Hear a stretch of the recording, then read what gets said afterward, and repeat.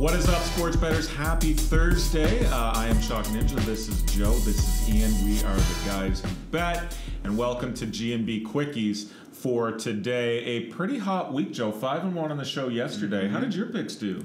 3-0 with the ones I gave it on the show, and then the extra one I gave it on Twitter later was a loss. So 3-1 total. So, yeah, pretty hot week all around. Pretty good. We started the Guys and Bets Quickies on Monday, so we did the show Monday, Tuesday. We went 4-2 with those ones. No, 6-2 with those ones. So, yeah, pretty good week here. We've got some college basketball, some NBA, and Copa del Rey, the other semifinal today. I hit Athletic Bilbao yesterday on the show. But, Joe, get us started. You've got 3 picks. You've got the one NBA. What do you like there? Yeah, NBA winding down. We have 2 games tonight. Then, of course, we go right into the All-Star break. So, best game of the night, we have the Clippers in Boston to take on the Celtics. And I like the under in this one.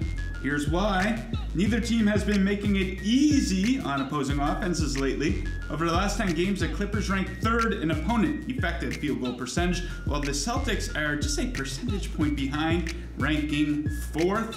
The Clippers will have to make the most of their opportunities to score because Boston might not give them many.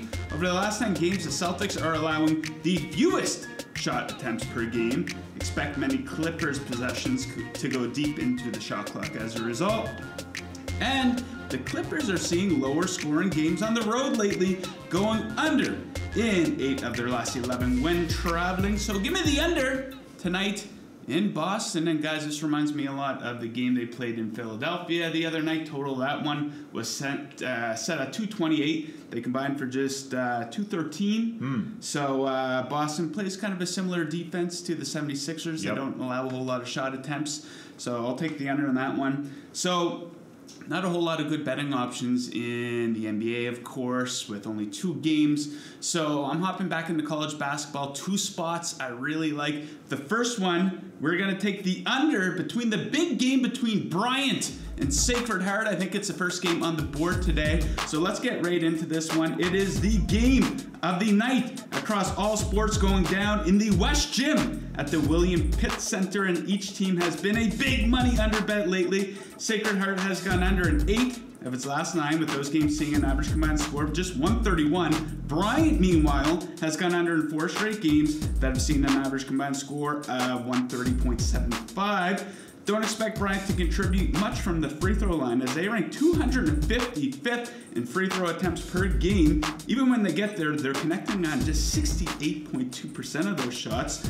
Also of note here is Sacred Heart ranking 37th in free throw attempts allowed. And to wrap it all up, each is playing great 3-point defense, with Bryant ranking 28th in opponent 3-point D and Sacred Heart at 32nd at home. So give me the under in this one.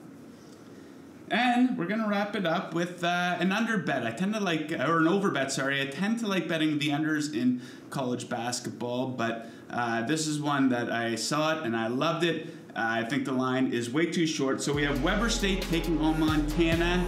We're going over in this one.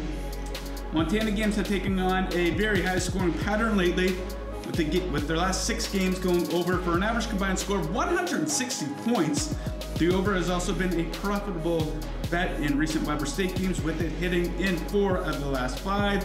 These teams played just a couple of weeks ago and combined for 172 points in Weber State's 87-82 win on January 25th.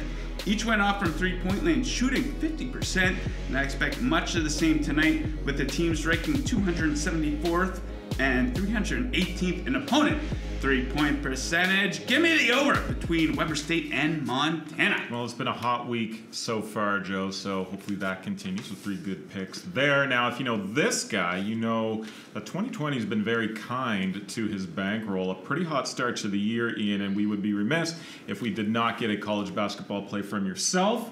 So what do you got your eyes on? Yeah, Joe, between your 2 college basketball picks and mine, we really are hammering the top 3 most watched games on the slate tonight, because I'm going to the Atlantic Sun Conference. My best bet of the night is going to be Jacksonville +9 versus North Florida. So the biggest thing we're looking at in this matchup is strength versus strength. North Florida, first in 3-point shot rate in the entire country. Jacksonville's pretty good at defending the 3. They're 37th in opponent 3-point field goal percentage. Moving on, we always want to take a look at rebounding, and Jacksonville has the advantage. They're 90th in rebounding rate compared to North Florida, who is 234th. And then finally, Jacksonville just has an overall pretty significant defensive advantage. They are 84th in defensive efficiency, 76th in opponent floor percentage, while North Florida is 284th in defensive efficiency and 328th in opponent floor percentage. I don't understand this line. They're giving Jacksonville 9 points. I will take that all day. Give me the Dolphins. Over to the pitch for my pick today, and it is the second semifinal in the Copa del Rey over in Spain, and it's at Real Sociedad, so there's a lot of good betting options for this game. I'm going to go over 3 plus 110, and here is why. I've tweeted about this a few times this season, but Real Sociedad is playing some of the best football in Europe, and that just isn't limited to La Liga. They haven't missed a beat in the Copa del Rey. They've scored 21 goals in 5 games in the tournament so far, and an over 3 bet would have cashed in 4 of their 5 games in the Cup. Obviously, that includes their last win, which was a wildly entertaining 4-3 win away to Real Madrid. Not to be outdone here, the visitors are playing extremely well themselves and have beaten 3 La Liga teams on the way to the first leg of the semifinal here. They beat Celta Vigo, Sevilla, and Villarreal to get to this point, and have done it pretty convincingly. 3-1 win over Sevilla, 4-2 win over Villarreal. Should be reminders to Sociedad that this team can actually play a little bit. Still, they are 10th in the second tier in Spain. But Real Sociedad has become must-see TV because of 2 players in particular, Martin Odegaard and Alexander Isak. This team is actually pretty solid all around and has good players everywhere, but these 2 really catch the eye. Isak has 8 goals in 2 Copa del Rey games and has scored 2 against Real Madrid, while Odegaard has become one of the best playmakers in Europe. Lots to bet on this game, but I will be taking the over 3 at plus 110 over in Spain.